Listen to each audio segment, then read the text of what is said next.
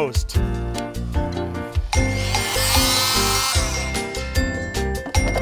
Perfect.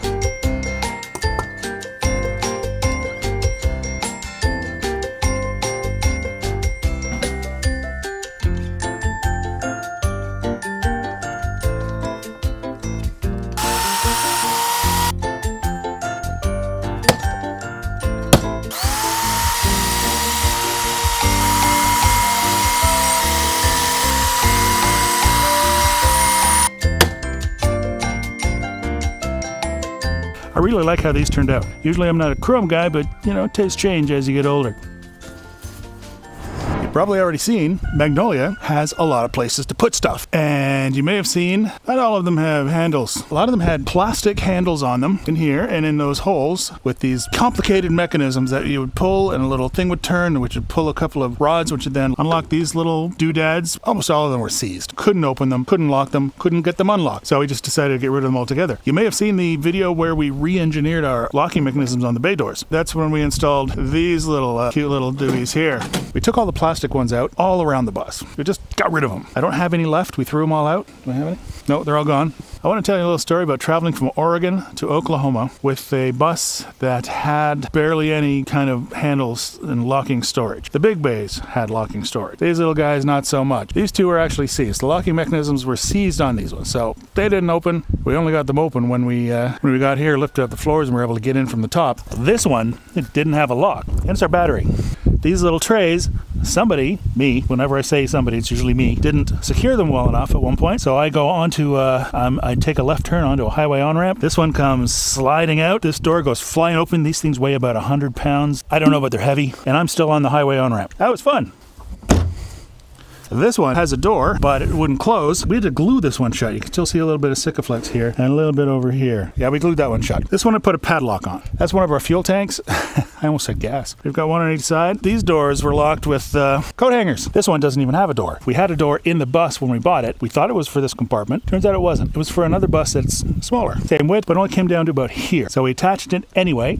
Piano hinge up here, and we tied it shut with a rope through that hole right there into the cabin of the bus, and that got us here from Oregon. This one had one of those plastic handles we had to rip off, and it was seized shut, so we had to actually cut it open. As you can see, you know, when you're on a bus and you're coming off and there's a little place to put your garbage so the driver doesn't have to go back and pick up after you, right there. This one was seized shut as well. We had never gotten into this one until we made it down here. Took the floors off, we were able to get inside and just simply unbolt the lock.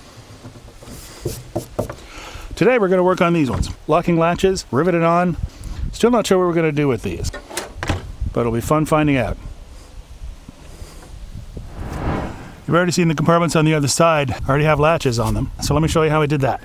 They come with this little rubber gasket, which I'm sure does a great job. We're going to use butyl tape. I really like this stuff. Before I do anything, I'm going to put these keys on this same keyring. This used to be the ignition key for the bus. It also used to be the only key that opened up the door. The lock still is there. It doesn't work. I had the lock jury-rigged for the drive here because I did everything, it seemed. But it started to fail on us because it was just wired together. This key is no good anymore for anything on the bus. We're going to keep it, though, just for sentiment. The same as this brass tag. This Coach 602, that's the number on the bus. I like it. Now you can see that this has got the locking mechanism kind of sticks up, and this is not going to fit in here because of that. The rest of it would fit in fine. I also got cut out the back because of this. Just about an inch up, and we're going to go a little bit less than an inch. I'm just going to scratch it into the paint. It's also going to be from 1.5 inches from each side. I've got an old blade on this multi-tool. It shouldn't give me any problem.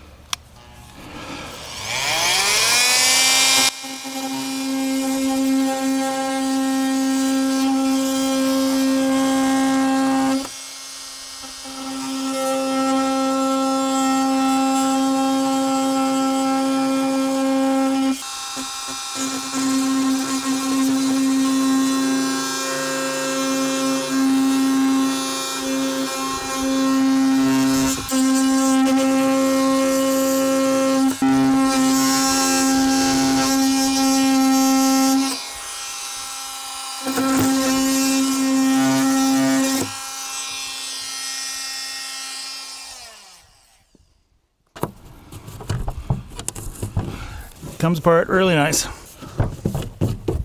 Now I often cut a little bit conservatively, so that'll fit. The problem is now this back plate behind it, the locking mechanism is a little bit too big, so now I gotta cut this off. I'm gonna put you over here, because I usually hit it from this side.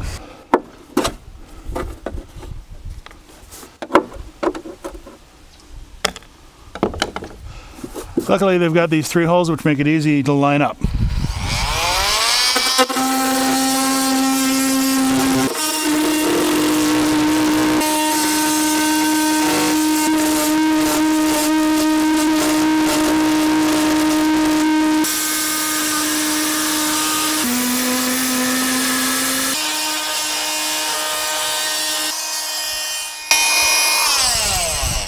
Yeah, please toast it. Let's see if I can find another one. All right, let's try that.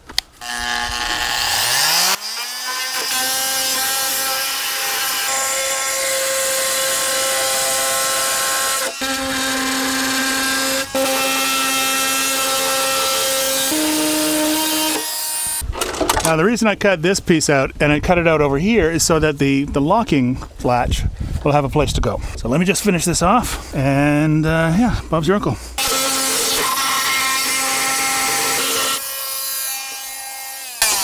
All right, let's see if it fits.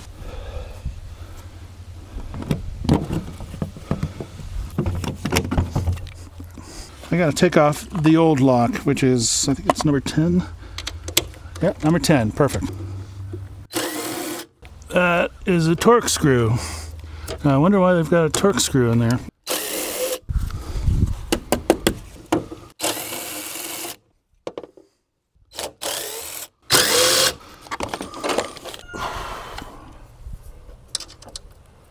Yeah, perfect. Right on.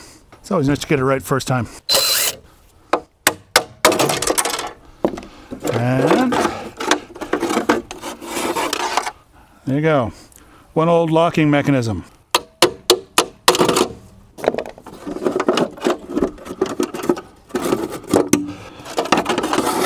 And that's it. That old lock is gone.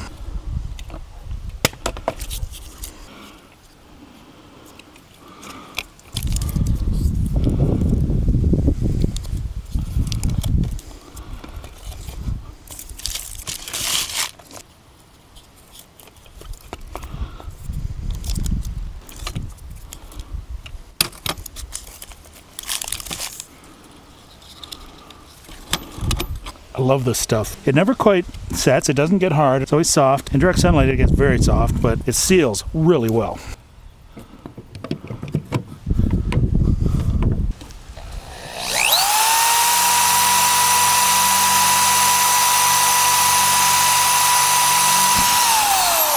You gotta be very delicate because I don't want anything to move.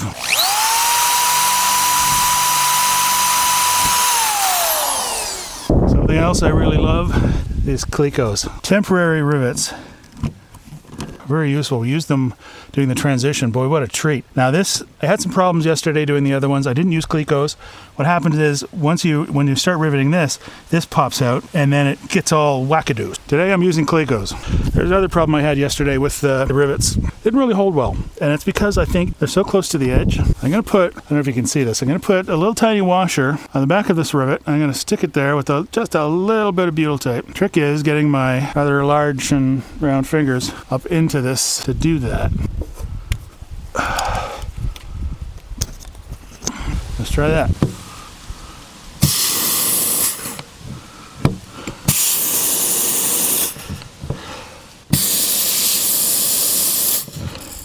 I have the worst luck with the mandrels on rivets not breaking. I just want to make sure that's holding. Yeah, that seems to be holding. Rather than try and break them off with the rivet gun, I'm just going to leave them and I'll snap them off with snippers and then just take a flap disc and grind them down.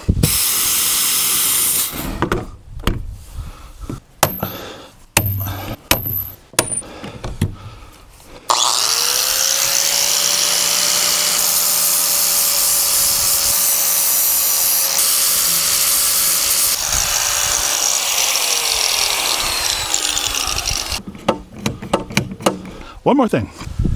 You got to use a gentle touch with this to avoid scratching the paint.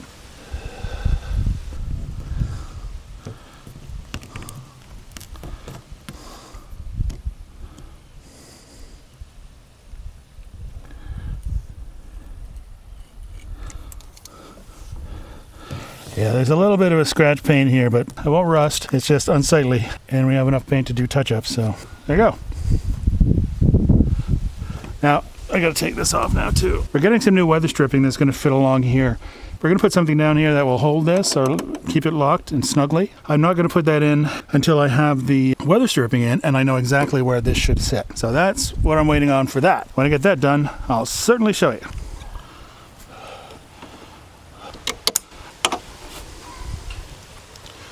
I'm gonna take this home and see if I can find another one to replace it on Amazon.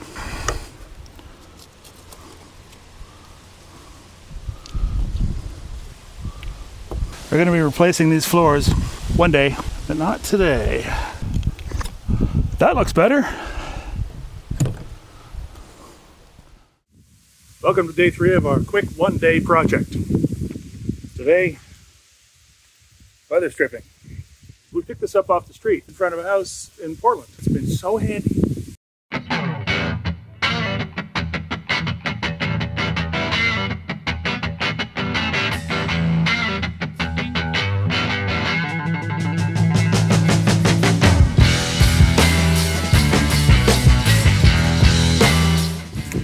This one's already got weather stripping on it.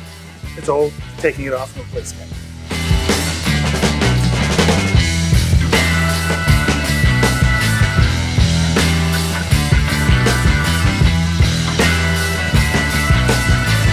Nothing is square on a bus.